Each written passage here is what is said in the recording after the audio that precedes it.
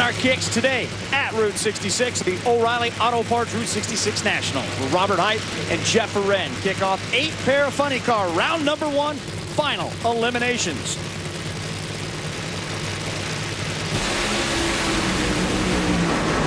Oh! Make that the number 3 Oh, qualifier. look at that driving job. Did a great driving job.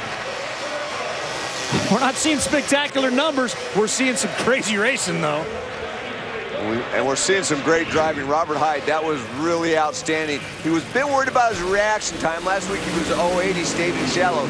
070, that was a good light. But the job that he did on the racetrack after the green light came on, right there, smokes tires, he's behind, gets it to recover. The thing's going down the track, and he was able to drive around Jeff Rnd1. That Big Jim Dunn thought he had a win, but oh, not so fast, Big Jim. Doggone it.